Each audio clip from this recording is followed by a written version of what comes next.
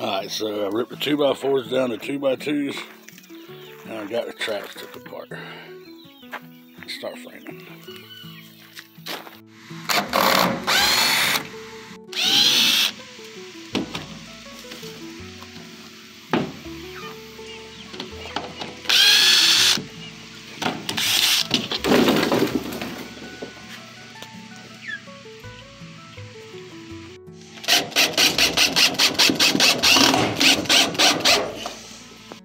So what I've done is framed in these boards at 14 inches inside.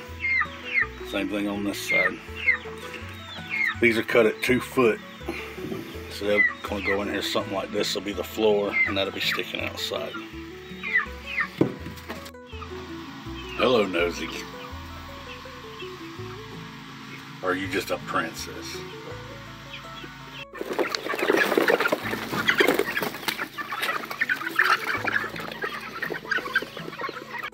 Now I framed it in 2 frames that are 24 inches by 36 inches.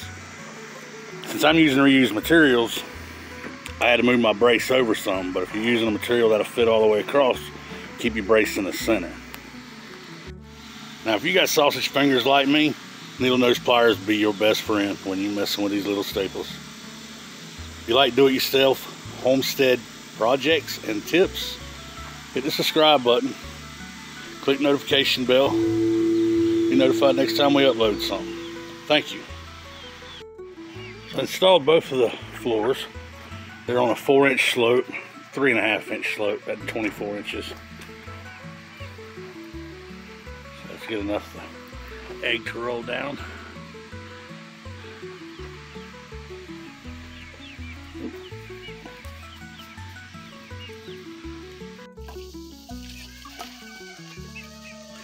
So the next thing I did was add plywood to the side 6 inches high.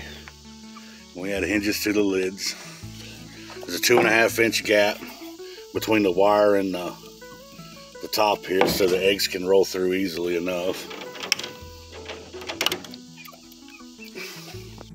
Done this to the inside. All I gotta do add now is just some red cloth for privacy. And there you go, clean eggs. I hope you guys enjoyed this video. Until next time, God bless.